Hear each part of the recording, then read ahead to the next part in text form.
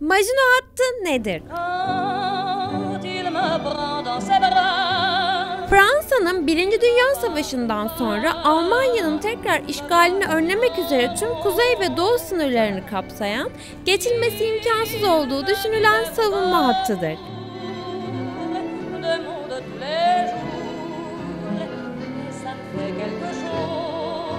Savunma hatlarının kendi özel hava temizleme ve haberleşme sistemleri bulunmaktaydı.